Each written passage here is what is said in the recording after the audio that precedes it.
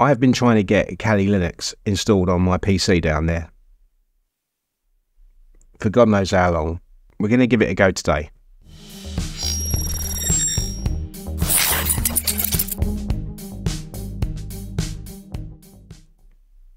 So it's January 2024, 17th of January.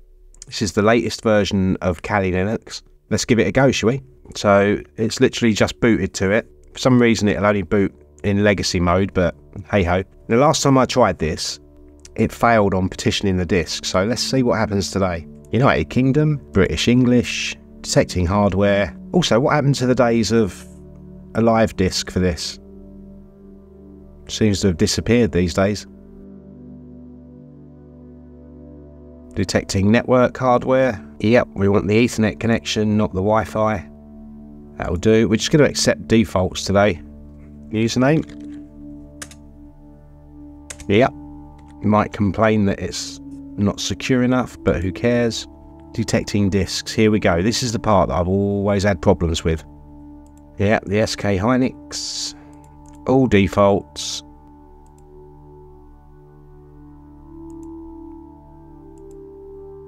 And watch it. See? Every time. I don't get why it's doing this. If I ignore it, it will fail. Any ideas?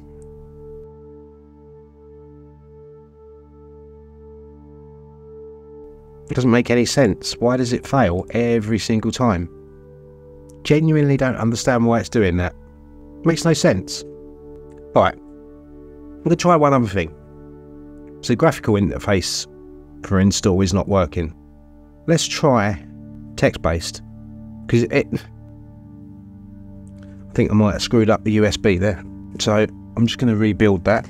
It's just weird. There's no reason for it. This takes so long to do though. It's driving me up the wall. Why does this not work? Any thoughts? We're going to look at Kali's website. Just picked a real bad day not to have any coffee. I'm going to try one other thing as well. Because at the moment that's in legacy mode. I'm going to try putting it back into UEFI. But I suspect that won't work at all. Yeah, I know. Whose fault's that? I mean, it must be me. It must be me that's doing something wrong. Just what?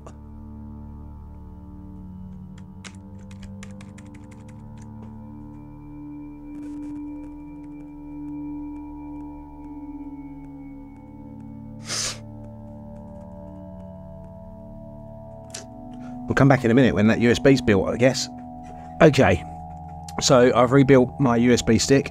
Took a while. Let's have a quick look at my setup in here. I'm actually going to put CSM on, then I'm going to allow auto. Don't care whether it's UEFI or not.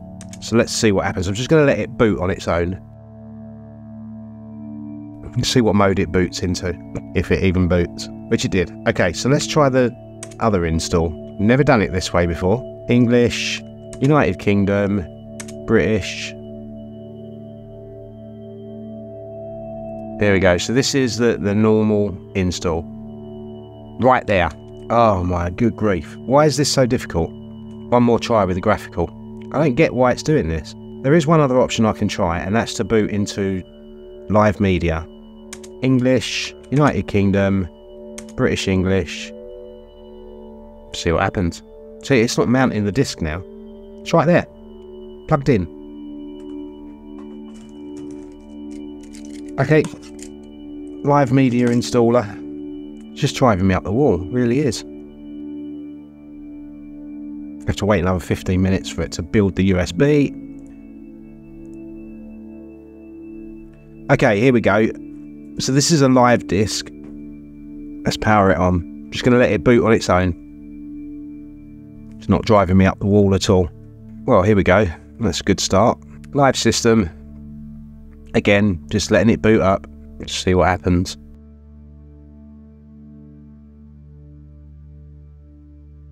Well, that's a good start. Let's see if we can find the installer.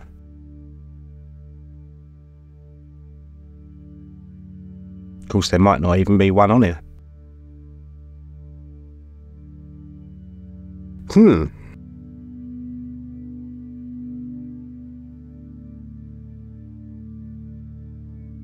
I don't think there is a way to do it from that, is there? Alright, so let's restart and see if we can go to the installer on the live disk instead. You never know.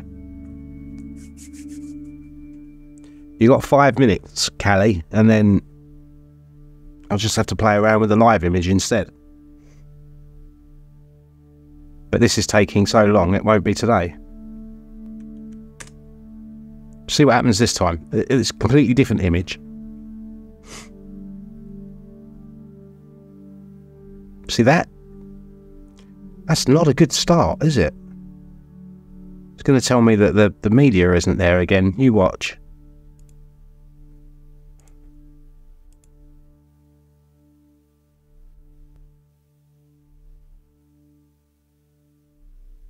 This is weird. Alright. That's it for today. Yeah. Yes, I'm sure. And it's working. Let's quickly log in. Just so that you can see that it's working. Like I said, I will go through this in a separate video and just run through a few of the tools that are available on Kali Linux, Kali Purple. But this is right now. There you go, 10:15, Tuesday, 23rd of January, 2024. This video will go out next week, which will be the 1st, or thereabouts. I think what was the case was that it just didn't like overwriting a ZFS pool that was formatted on FreeBSD. So in a future video, in maybe 2 or 3 weeks, don't know, depends when I want to do it, I'll just go through how I did that, because it was actually quite simple in the end, but it's a tool, it's a step that I wouldn't have thought would have been necessary. Anyway, get back to the video and try and enjoy that. So Kali Linux is really not helping me to install it. Any ideas, please drop them in the comments, because I am so desperate to get this working. Another failure. Start the year as you mean to go on, Gary. Don't forget to like, share, subscribe, and I'll see you in the next video. Take care.